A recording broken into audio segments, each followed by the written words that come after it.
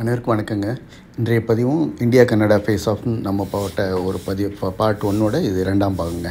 நம்ம போன பாகத்தில் முடிக்கும்போது என்ன சொல்லியிருந்தோன்னா, பண்ணுன்னு சொல்லிட்டு இன்னொரு ஆக்டிவிஸ்ட்டு, காலிஸ்தான் ஆக்டிவிஸ்ட்டு வந்து இந்தியன் ஹிந்துஸ் கனடாவில் இருக்கிறவங்கள த்ரெட்டன் பண்ணதை நம்ம பார்த்தோம். அதுக்கு கனடா மினிஸ்ட்ரியும் அப்ஜெக்ஷன் பண்ணதை நம்ம பார்த்து முடித்தோங்க. இப்போ இந்த 2ஆம் பாகத்தில் நிறைய அப்டேட்ஸ் எல்லாம் இருக்குங்க. நிறைய தகவல்கள் நான் சேகரித்து தாங்க இந்த பாகத்தை ரெடி பண்ணியிருக்கிறேன். தங்களுக்கும் இது பிடிக்கும்னு நம்புகிறேன். அதேமாதிரி தங்களுக்கு ஏதாவது டிஸ்ஒப்பீனியனோ டிஸ்அக்ரிமெண்ட்ஸ் இருந்தால் நீங்கள் கமெண்ட்டில் போடுங்க. கண்டிப்பாக நம்ம இது ஒரு நல்ல ஒரு இன்ட்ரெஸ்டிங்கான டாப்பிக்காக இருக்கும். பார்க்கலாம் வாங்க. இந்த ஒரு வாரத்தில் என்னென்ன நடந்திருக்குங்கிறதையும் பார்க்கலாம் வாங்க. இந்த பாகத்தில் பார்த்திங்கன்னா என்ஐஏயோட ஆக்ஷன்ஸ், நம்மளுடைய நேஷ்னல் செக்யூரிட்டியோட ஆக்ஷன்ஸ் அப்போ தான் அதோட ஸ்டார்ட் பண்ணுவோம். அது என்ன பண்ணாங்கன்னா, அவங்க வந்து இந்த பண்ணும் அதேமாதிரி இந்த இறந்து போன நிசாருங்கிறவருடைய சொத்துக்கள் பஞ்சாப் ஸ்டேட்டில் இருந்த எல்லாத்தையுமே பறிமுதல் பண்ணிட்டாங்க. அதை வந்து ரைட் பண்ணியிருக்காங்க.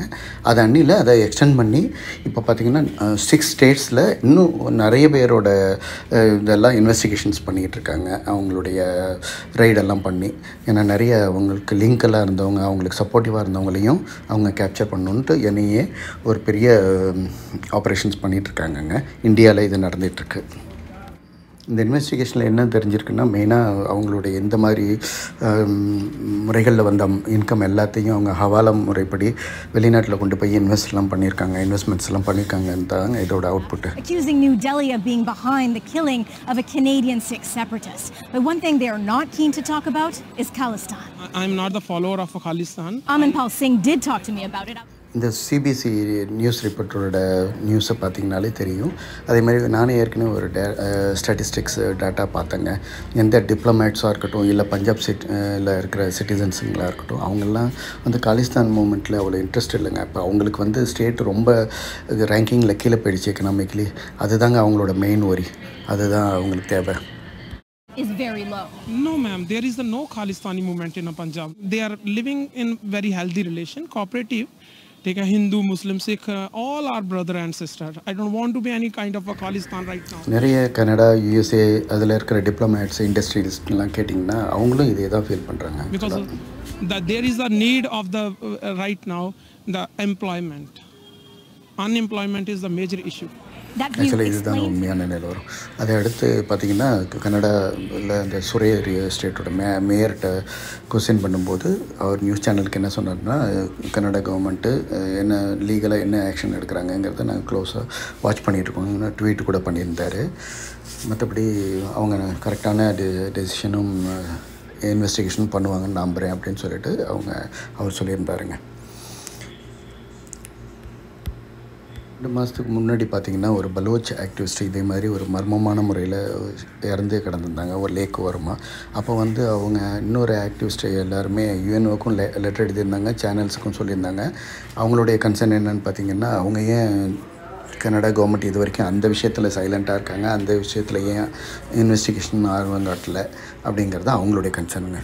இதை தொடர்ந்து பார்த்திங்கன்னா, இப்போ பண்ணும் அந்த ஆக்டிவிஸ்ட் என்ன பண்ணியிருக்கிறாருன்னா, வேர்ல்டு கப் இந்தியாவில் நடக்க போகுதுங்கிறதுக்குனால நான் வந்து ஒரு பெரிய எங்களுடைய இதை காம்போம் ரியாக்ஷனை காம்போன்னு சொல்லிவிட்டு அவர் ஒரு மிரட்டல் விட்டுருக்கிறாருங்க. இதுதான் இப்போ லேட்டஸ்ட்டான விஷயங்க. இப்போ இதை தொடர்ந்து இந்தியா கனடா கவர்மெண்ட்டுக்கு இடையில் என்ன நடந்துட்டுருக்குன்னு பார்த்தீங்கன்னா, external foreign minister Jaishankar sir இதில் யூஎன்ஓவில் அட்ரஸ் பண்ணும்போது தெளிவாக எல்லாருக்கும் கிளியராக சொல்லிட்டாரு, இது கவர்மெண்ட்டோட கில்லிங் வந்து கவர்மெண்ட் பாலிசியே கிடையாது. அதேமாதிரி கனடா கவர்மெண்ட்டில் ஏதாவது ஸ்பெசிஃபிக்காக ஏதாவது இன்ஃபர்மேஷன் இருந்தால் எங்கள்கிட்ட ஷேர் பண்ணுங்கள், நாங்கள் கோஆப்ரேட் பண்ணுறோம்.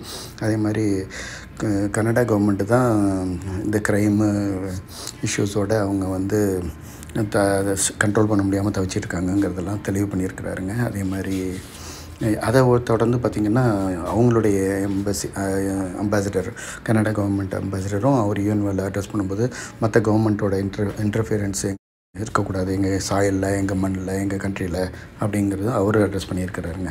அதை தொடர்ந்து பார்த்திங்கன்னா, ஒரு ப்ரெஸ் மீட்டில் பார்த்திங்கன்னா இதையே இன்னும் எல்லாருக்கும் தெளிவாக விளக்கியிருக்கிறாரு.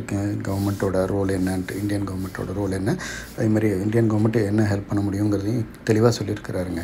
இது எல்லாம் பார்க்கும்போது ஏதோ சம்திங் நடந்திருக்குன்னு தெரியுது, ஆனால் அவங்கள்ட்ட சரியான க்ளூ இருக்கிறது மாதிரி ஒன்றும் தெரியலைங்கிறது மாதிரி தான் தெரியுதுங்க.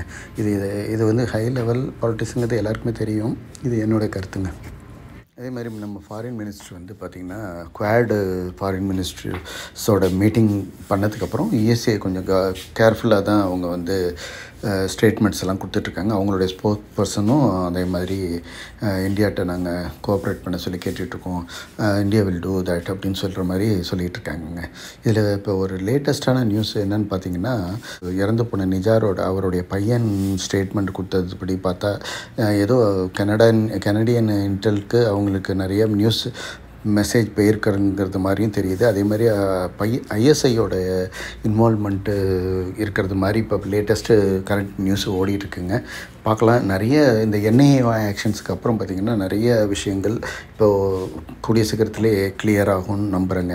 அதே மாதிரி எனக்கு தெரிஞ்சு எல்லா ப்ராப்ளமும் சுமூகமாக சால்வ் ஆகி பழையபடி இந்தியா கனடா ரிலேஷன்ஷிப் வந்து நார்மலைஸ் ஆகணுன்றது தான் என்னுடைய விருப்பமுங்க.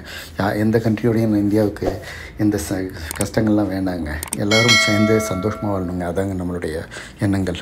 ஓகேங்க, இந்த வீடியோ பற்றி உங்களுக்கு பிடிச்சிருக்குன்னு நினைக்கிறேன். கண்டிப்பாக பிடிச்சிருந்தால் லைக் பண்ணுங்கள், ஷேர் பண்ணுங்கள், மறக்காமல் சப்ஸ்கிரைப் பண்ணுங்கள். அதே மாதிரி நன்றி, வணக்கம், தேங்க்யூ ஸோ மச்.